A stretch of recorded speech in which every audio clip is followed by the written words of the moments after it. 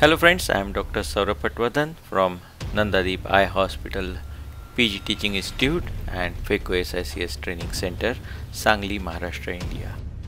In our center, we have a lot of teaching activities which includes hands-on training as well. Let's see what we learned from the year 2023 from the complications that we have observed, and let us know what you learned in this year as well in the comments. Going overboard, using wrong technique, lack of understanding of the machine, everything hurts and you get more complications like this where you just punch a hole through a soft cataract. Being hesitant also doesn't help. Just withdrawing the probe causes shallowing of AC and PC rupture. Being hesitant to do good hydrodissection, achieving good depth while doing trenching, that doesn't help as well. It is not over until it is over, so you have to be mindful till the case is over.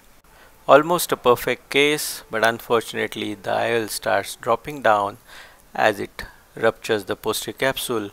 But do not worry, if you have the right mentor, right attitude, humility to learn as always from everyone around you, and show the perseverance, show the efforts that you want to be better, and then you will get better every day. You will learn from the mistakes, you will learn by observing, you will learn by seeing your mentors operate. It's always good to travel around and meet your mentors, and you will get great results in the patients as well. So when the student is ready, the teacher appears. 2023 is over, 2024 is loading. Wish you all a great year ahead, and do comment what you have learned in last year. Thank you.